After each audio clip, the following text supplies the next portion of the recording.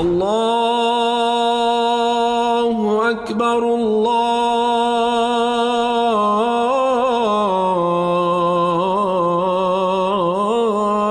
أكبر. Assalamu alaikum and welcome to the Islamic Center at New York University podcast, coming to you straight from the heart of New York City. We're building an amazing Muslim community here at ICNYU where everyone is welcomed and respected no matter where you're from or where you're at. This is the place to be. So open your ears and your heart and come along with us on another life-changing journey. Bismillah. أعوذ بالله من الشيطان الرجيم. بسم الله الرحمن الرحيم. الحمد لله رب العالمين ولا حول ولا قوة إلا بالله العلي العظيم. والصلاة والسلام على أشرف الأنبياء والمرسلين وعلى آله وصحبه أجمعين. ونشهد أن لا إله إلا الله وحده لا شريك له. ونشهد أن سيدنا مولانا محمدا عبده ورسوله. In the name of Allah, the gracious, the merciful, all praise is due to Allah, the Lord of the universe, the master of the day of judgment. I bear witness and testimony to the oneness of Allah, to His magnificence, His omnipotence, His might, His glory, to His being the creator and sustainer of all things, the giver of life, the guider of hearts, the master of the day of judgment. And I bear witness to the fact that Muhammad ibn Abdullah sallallahu alayhi wasallam is His servant and final messenger. May the peace and blessings of Allah be upon him and upon all those who choose to tread in his path until the last day. Amongst the du'as that we are taught that the Prophet sallallahu ta'ala alayhi wasallam would make, there's one that quite often many of us engage in the prism of protection from anxiety. Allahumma inni a'udhu bika min al-hammi wal-huzn. The Prophet ﷺ says that, oh Allah, I seek your refuge, your protection from anxiety and sorrow. And as he continues on, there are other things that he makes dua for protection from within this particular supplication. Min al-ajzi wal-kasal, from inability and laziness. Min al-jubni wal-bukhl, from cowardice and miserliness. And then the next thing that he makes dua, seeking protection from, is burdensome debt. And the last, the repression of men. And when we think about this dua and we hear it within many circles, we don't necessarily go past the first couple of things. But these last two, the dar' al-dain and the ghalabat al-rijal, the burdensome debt and the repression of men, and how these two things coincide but are deeply impactful, especially the notion of being in a place where one is just drowning in financial anxieties. May Allah protect us from it. And to think about this now within two prisms, the dua that I individually can make, but also how can I be the answer to somebody else's dua? To be bold enough to live in a way where there's not egocentricity within this deen in any capacity, but a God-centric reality that allows for me to recognize the role that I play in being a source of empowerment, a source of support, a source of solidarity for people of any background, rooted in what our tradition teaches us. When you have foundational hadith that say things to you, that you will not enter paradise until you believe, لَن تَدْخُلِ الْجَنَّةَ حَتَّى تُؤْمِنُوا. And it then gives to us context into how it is that we can deepen in the completion of that iman, that faith. وَلَن تُؤْمِنُوا حَتَّى تُحَابُوا. And you will not have that faith until you love one another. Or in other narrations that say things to the effect of لا يؤمن أحدكم حتى يحب لأخيه ما يحب لنفسه, that not one from amongst you will believe until you love for your brother what you love for yourself. Imam Nawawi rahimahullah, when he gives commentary on this hadith, he says that the brother that's being referred to is not your brother in faith, but your brother in humanity. And thinking about this now within the prism of this dua, that gives to us an insight and understanding collectively and communally, as well as individually, how do we love for others what we love for ourselves, to the extent that we are bold enough to be creative, to think about not why others might fail, but where we have success in this world and in the next, by not being those who are repressive of our brothers and sisters, but a means through which we alleviate their burdens. A society that is rooted in anti-blackness, built upon principles of supremacy, that give the understanding of a primordial state of existence to be rooted in whiteness, builds out structures and systems that are purposely built to ensure that demographics that are minority-based will not succeed. And what Islam comes to do is to not be a deen that is about self-service. But good religion, from our tradition standpoint, is one that brings its practitioner to take on social ailments and injustices. And if your practice of religion doesn't bring you to that, what's the point of your religion? What is it seeking to actually do in terms of how it functions societally? And this is something that is imperative. My children and I were walking down the streets to come here today for Jumu'ah, and there was a man walking through the middle of 4th Street, not on the sidewalks, but just in the middle of the road. My son said, "Why is he walking in the middle of the road?" A shopping cart similar to many that you have likely seen, not filled only to its capacity, but overflowing with plastic bags to the brim, bottles and cans that he has collected from other bags to go and build for himself a revenue stream through recycling these things. And I said to my children, well, why do you think that he is doing this? Because the intentionality behind the question is going to now be something. Is it a question that is rooted in I am somehow elevating myself by denigrating someone else? Or am I seeking to understand with empathy and love, the same love that is rooted in this hadith that tells us you won't have iman until you love for people what you love for yourself. And you won't have iman until you love one another. And if you don't have iman, you're not going to Jannah. May Allah make us all people of paradise. My babies, as they're letting the words flow out, and then they're not scared to ask questions because they're still children. And to be able to recognize and understand the reality of an individual who is working harder than hard. That you can't buy into a trope that says, well, somebody's just not working hard enough. And that's why they're not where we might be in our place in life. Just because you have it doesn't mean you deserve it. The idea that a person might be spending now in this summer heat hours going through bags to pull things out that will give them a dime for a bottle. And you add up the numbers the way my son and my daughter and I did, and said that if they got to this much, then that's $10. And they got to this much, it's $100. And then we say, what can you do in New York City for $100? What can you do in the borough of Manhattan? You go to gentrified Brooklyn. You go to now the Bronx, which is increasing in its gentrification. You see black and brown families that are getting pushed out again and again and again as real estate sits empty because people are buying things but not living in them. And is our deen supposed to be a deen that revitalizes communities or plays a role in pushing people out of what was their homes generationally?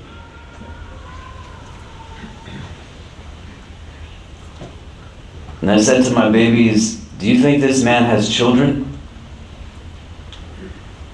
Do you think he's worried about feeding his own kids? Do you think he might have elderly parents the way that I do, your grandparents who have health issues?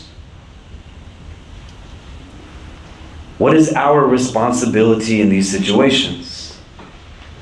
And then I said to them, what do you think we should be doing as Muslims? What should we do?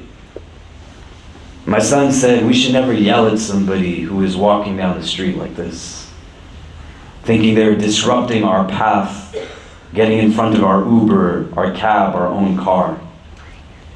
We should never look down at somebody who is going through bags on the street, because we don't know why it is that they're doing. Maybe they have a little kid at home that they want to just get something extra to eat, or something to eat at all. My daughter, she built upon it more, and the conversation started to continue. And we said one of the things that we could also individually make sure that we never do is believe that somehow, by virtue of where we are in our life, we are better than this person because of where they are. Love and arrogance don't exist in the same heart. It's not possible. A mustard seed, an atom's weight of that arrogance in your heart becomes a prevention for you to go into Jannah. And to understand what it all gets rooted in. Notions and ideas that are far away from what is the prophetic example of being able to engage somebody and understand with empathy and love and compassion. The opportunity for us to go to the depths of what this deen is about, for you to think out, why do you have the degree that you have? Why do you have the wealth that you have? Why do you have the credentials, the networks that you have? They definitely weren't given to you so that you could walk by someone pretending like they don't even exist, or even worse, not notice in the first place that they're there. Your heart is supposed to be something that sees the world differently from the way others see it. You're a Muslim. It's supposed to inform you in a different way. And our Prophet ﷺ, he does this for people. A man comes to the Messenger of God ﷺ, seeking some assistance because he doesn't have any money. The Prophet ﷺ, he says to this person, what do you have in your home that you can bring to me? He doesn't have so much. They got a blanket that they use as a sleeping mattress, something to provide them with warmth. They eat upon it if they have food to eat, and they have a plate that they utilize for meals if they get them. He brings the meal to the Messenger ﷺ, the plate rather, to the Prophet ﷺ, and the Prophet takes the plate and stands in front of the Jama'ah, and he asks the people, "Man yashtari hadha?" Who is going to buy this? And somebody gives an offer for the plate. Can we have everybody just move in close again, please? If you can come fill up the spots in front of you. And our sisters too, if we can move in and up and kind of fill in the areas so that we can fit as many people as possible in the room. We appreciate it. So the Prophet ﷺ, he shows them this and says, "Man yashtari hadha?" Who will buy this? And somebody makes an offer for it, and he then asks, "Man yazid?" Who will give more? And as a tangent, this becomes a legal proof for auctions in our traditions. And at the end, when he's collected this money, he tells this man to go to the market and buy the blade of an axe. And after he has purchased the axe with his own blessed hand, the Messenger ﷺ takes a piece of wood and creates now something to hold, to formulate an entire axe. And he says, "Go use this to chop wood, and then take the wood to the market and sell it in the market to create a regular source of income for this man." To not just help him in the moment, but to utilize the intellectual capacity you've been given to think, how do we break this cycle? How do we crush the system, the structure that is antithetical to our way of existence? That doesn't dignify every person simply because they're a person. وَلَقَدْ كَرَمْنَا بَنِي Adam is our theology. And then you start to think for your own self.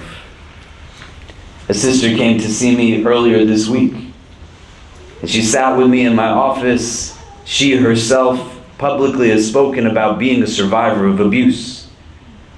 May Allah grant her ease and all those who have gone through any reality similar to that. And may Allah forgive those of us and give hidayah to those of us who think that there is any reason as to why we have capacity to abuse someone, and help us to wake up before we stand in front of him on that day and are taken into account for the abuse that we toll out to others. And as she sat with me and she said, I want you to help me with something. I've worked in different industries, for-profit, non-profit, and my hope has always been to do something at a bigger scale to support people in need. Taking all of her skills, her credentials, her networks, working in different areas, saying to me, what I want to do is build this factory that's going to give jobs to Uyghur refugees in Turkey. And as an added variable, that they're going to actually own the factory as well. And then what they produce, we're going to bring to retail here in the States. And in Virginia, we're going to set up an opportunity for women who are survivors of abuse, widows, orphans, to have jobs that will not pay them minimum wage, but salaries that will give them financial empowerment, that will allow for them to then be versatile in other industries and stand on their feet. And because this will be a nonprofit, the revenue generated that exceeds our expenses, we're going to not take and give to shareholders or for ourselves, but just put it back into the system. So we open up more factories for demographics in places like Yemen and Afghanistan and Pakistan, where people are not treating people always well. Refugee populations that are at the highest in the world. And then we utilize wealth to create jobs to ensure that people's needs are being met. And she said, what do you think of this idea? And I said, may Allah give you tawfiq in it and make us a community that gets behind you. It's the kind of ideas that we need. You have a lot of skill. You have to just acknowledge it. You have more capacity than you might realize.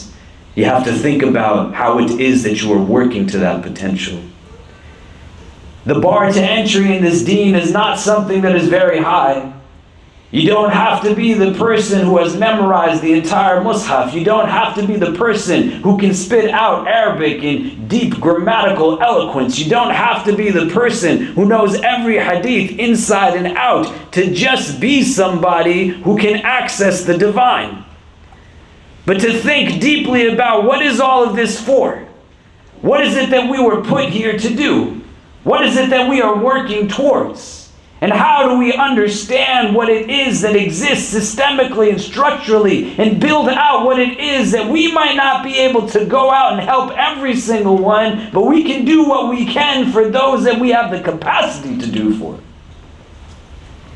And this is a sector that is deeply imperative to be able to understand. To be able to offer people insight as to how to navigate systems that are purposely built to hold them down. To realize that if it is not Muslims who are thinking about our brother who is walking through the streets in blazing humid heat, trying to just gain something for himself, and we sit down and say, hey man, what can we do to help people who are in this situation? What can we do to break people out of what is systemic and structural? You think that if he is in it, his children are not going to be in it, and their children are not going to be in it? When you look to the roots of where all of this starts, it's not anything that's doing other than what it was intended to do. To ensure that certain people retain privilege, to ensure that certain people retain power, to ensure that certain people are in a place where they have comfort. The idea of you and I being in a space that we are able to benefit from should not be one that keeps us from losing our ability to contemplate and reflect deeply upon what it is that we are actually supposed to be doing. And embedded within that is an understanding that the beneficiary of all of this is not going to be anyone other than you. Because all you take when you leave from this place is the deeds that it is that you undertook. The only thing that's going to move forward from our worldly existence is not going to be any of the stuff that surrounds us, but the actions that we choose to decide upon. Why wouldn't you want to have your book include that you build something that helped generations of people not be forced out of their homes? Why wouldn't you want to be in a place where, because of you, those who had no food for days and weeks at a time were now in a place where they could get a regular hot meal? Why wouldn't you want your book to include that you took the time out to sit and think about how it is that this dua is not applicable to me, but it is applicable to all those that are around me? That our Prophet ﷺ taught us to turn to the divine. And Allah Azza wa Jal, He tells us that on the day of judgment, that, O son of Adam, you did not visit me when I was hungry. You did not feed me when I was hungry. Give me drink when I was thirsty, or visit me when I was sick. Ya Rabbil Alameen, you are the Lord of the heavens and the earth. How could we give to you food? How could we give you drink? How could we visit you when you were sick? A servant was hungry, was thirsty. They were ill. You did not go to them. Had you gone to them, you would have found me there. The contentment of your heart rests upon these actions. To be bold enough to think with creativity. Your Prophet ﷺ, he is described, kana ahlam an-nas, that quite often gets translated as the most forbearant of people. Knew how to contain himself in states of emotional duress. But the word for dreams in Arabic is also ahlam. What Sheikh Hamza says is that this hadith gives ishara that the Prophet ﷺ was also the best of dreamers. He wasn't afraid to dream. And the way the sister walks into the space and says that your community is a generous community. And it wasn't just an idea. She's got everything lined up, structured, plans. It all makes sense. And she also has the networks that she has built over years of working in industries, that she is a good person to do this. But a lot of you also have this as well. You got to just overcome what's going on inside and say, hey, what can I also build? I don't have to leave everything behind. You don't have to abandon your day-to-day work. But you become bold enough, courageous enough to utilize the creativity that Allah gave to you in the first place. To turn to the people sitting around you and saying that, what are we equipped to be able to make happen? The clinics, the pantries, the ventures that make jobs. It boggles my mind that in New York City there is not a Muslim community that has built out a solid re-entry program for people coming out of the prison systems. Makes no sense. There's 1 million of us in this city. How is that not something that has already taken place and happened? That's where we have to get it done. You walk through the streets and you see everything as a sign of something. How you see someone doesn't tell you about who they are, but how you see someone will tell you a lot about yourself. My son asked me the other day, or told me rather, about an experience that he and my daughter, his big sister, had, where they came upon another man who was trying to also get cans and bottles out of these bags on the streets. And he said this person was deeply frustrated, Baba, and he was using language that wasn't good language. I said, why do you think he's frustrated, Kareem? Well, he was upset that he wasn't finding anything in the bags. I said, well, why is that upsetting to him? He said, well, if he doesn't find anything in the bags and he spent hours looking for things that he could go take to get a dime for a bottle, and there was nothing at the end of 2 hours, he might not be able to have money at the end of the day to have something to eat for himself. He might not be able to have money at the end of the day to have something for his children to eat. How you hear his frustration ringing through your ears will give you a perspective of what you think of him as a person.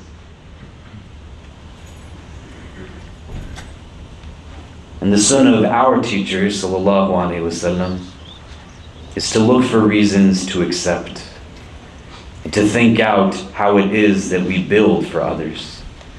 The Prophet literally had a genre of companions that were called the Ashab al-Sufa, the people who were so stricken with poverty, they literally just lived outside of the masjid. And they weren't just living outside of the masjid, because if you've ever been to Medina, the Prophet's house shares a wall with the masjid. You got nowhere else to go? Come and just be here with me. Follow that sunnah. Don't be scared to love people in a world that isn't rooted in love as an intrinsic value. There's enough selfishness and greed from a lot of others who make excuses as to why someone might not have food or why somebody might not have shelter. There's literally office buildings that many of you used to work in that are sitting empty. Why can't people, at a time where homelessness is crazy in this city, live in those places? Why not? Why do the tents that are set up for the migrants that are in our city, because they literally got shipped out of other states, have people that are in such close proximity that the cots that they're going to sleep on are head to toe and head to toe? Maybe because people of Ihsan are not involved necessarily in the decision making here. People of Iman who live this hadith, rooted in the idea that the completion of your Iman is in loving for someone what you love for yourself. On this day of Jumu'ah, be bold enough to ask Allah to make you the answer to people's prayers. And when you walk through the streets of this city, recognize that every 5 blocks is filled with worlds of experience that are different from each other. Anytime I ask my children, what should I tell people? What should I talk about? We go through this hodgepodge of circular thoughts. Some of them like, what are you even saying, man? I don't even know what you mean.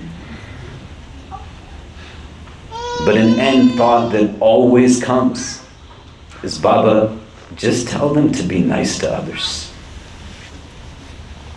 Tell them to treat people well. I pray my children hold on to this for the entirety of their lives in this world. Because I love each of you, I pray that Allah makes each of you bold enough to recognize your own light, your own luminosity, and dare to live with kindness, dare to live with real unbounded compassion, dare to live with real love. As I've said to you before, we've gotten out of the mess of this pandemic. We're going to get back into the business of building for others what we have capacity to build, and to build for ourselves which we should not expect anyone else to build for ourselves. So allow for yourself to get into that space so that we can get done what it is that we should be getting done. أقول قولي هذا واستغفر الله لي ولكم ولسائر المسلمين فاستغفروه إنه هو الغفور الرحيم.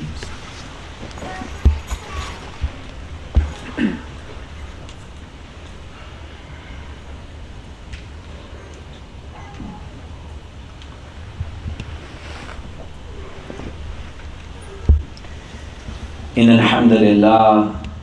الحمد لله نحمده ونستعينه ونستغفره ونؤمن به ونتوكل عليه ونعوذ بالله من شرور أنفسنا ومن سيئات أعمالنا من يهده الله تعالى فلا مضل له ومن يضلل فلا هادي له ونشهد أن لا إله إلا الله وحده لا شريك له ونشهد أن سيدنا مولانا محمدا عبده ورسوله. People say, where can I start in this process? A lot of you have knowledge bases and skill bases that people can benefit from. A woman who goes into a marriage that she thinks is going to be uplifting for her, but is anything other than that. met with just abuse and all kinds of horror. You think she knows how to always write a resume for herself? Has job training skills? Has the ability to know when she's coming out of that, how to have her own credit card, bank account, financially plan? You can help somebody do that. It's not a mistake that the curricula we get exposed to from the time we're in kindergarten through the time we graduate high school in this country doesn't teach us basic tangible skills.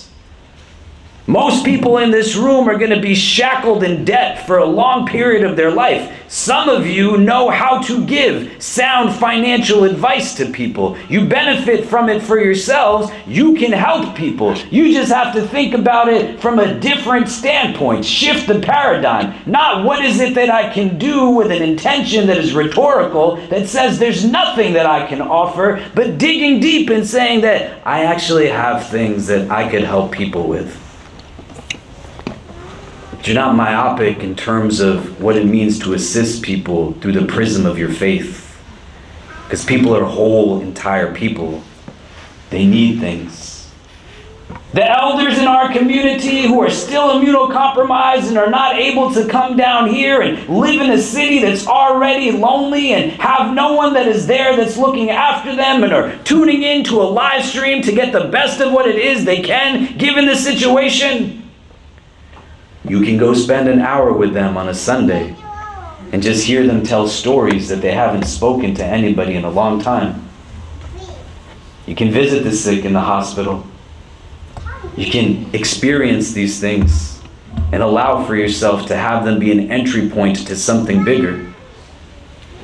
But you have to want it. You have to want to be that person. You have to want to be a person of mahabbah, a person of love.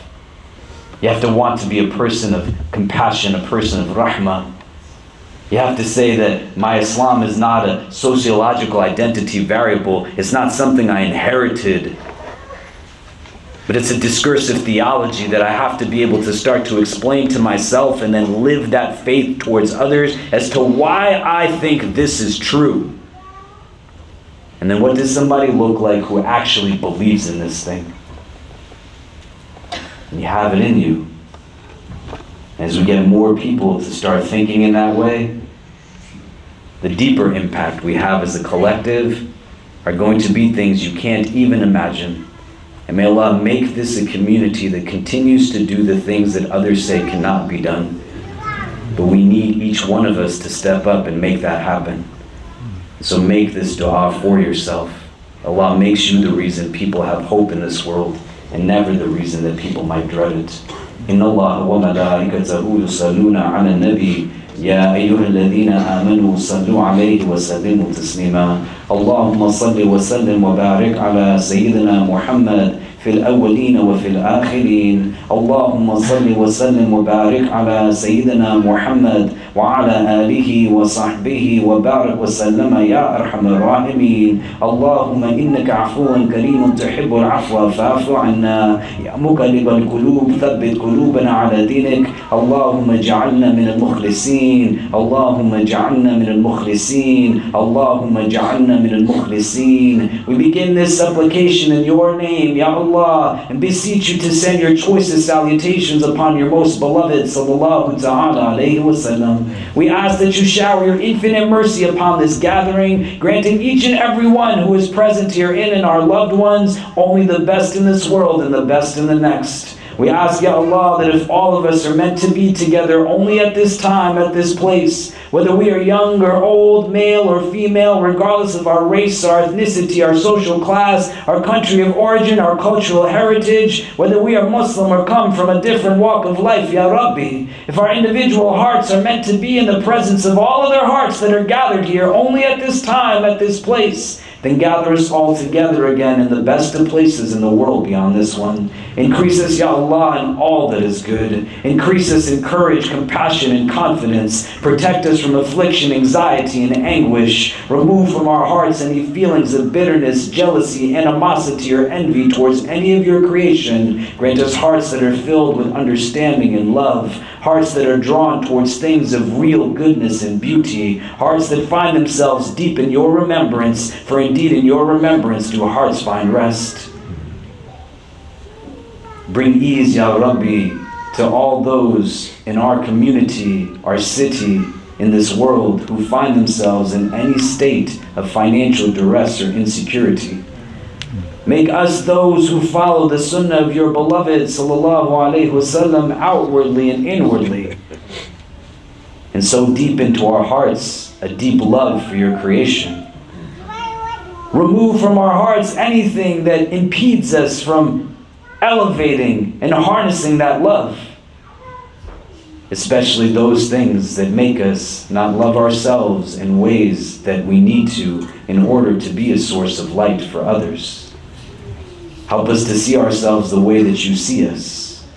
Help us to see ourselves for what it is that we can bring of benefit to your creation. Instill within us sincerity, strength, so that we might go out and engage in acts of selflessness, not selfishness, to live in such a way where we see how we can bring benefit to your creation. Through us, Ya Allah, feed your creation. Through us, Ya Allah, clothe your creation. Through us, Ya Allah, give shelter to your creation. Through us, Ya Allah, give strength to your creation. Through us, Ya Allah, give hope to your creation. Through us, Ya Allah, love your creation. And fill our hearts with an unbounded sense of self-love that enables us to go out and live each day as best as we can, rather than an unhealthy love of ourselves that sees us in this world as something that has no means of benefit for others. Make this community always one that brings the best out for your creation. Make us those that will build the shelters, the clinics, the pantries that our neighbors are in need of. Endeavor us to have elevated leadership, and let those who are here be in a place where their inspiration doesn't stop at the end of the day, but it moves forward to, with real ihsan, build out the strategies, the plans, and the teams necessary to get done what we have the ability to do. Make us those, Ya Allah, who when we stand in front of you, we can say that we tried our best to fulfill the purpose that you intended for us. Help us to not be distracted by this dunya, and help us to always remember that with every step we take in this world, we are drawn closer to the reality that is the world beyond this one. Make us, Ya Rabbi, people of your Jannah. Protect us always from hearts that are not humble, tongues that are not wise, and eyes that have forgotten how to cry.